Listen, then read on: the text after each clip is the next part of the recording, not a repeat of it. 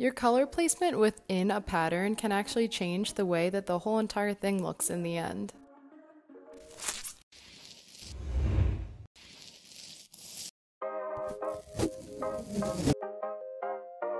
So this kitchen's floor is just plain gray, nothing special, and I kind of just want something fun in it. I'm just painting a basic glossy white onto the tile. For our stencil, we are going to be using this cross pattern, and I'm going to be applying it all over the tile. Using this simple pattern with two different colors really just makes the room feel so much more modern. The metallic shade that I use also complements the stainless steel that's in the kitchen so beautifully. Bringing some pattern into a room really just livens it up and makes it feel so fun.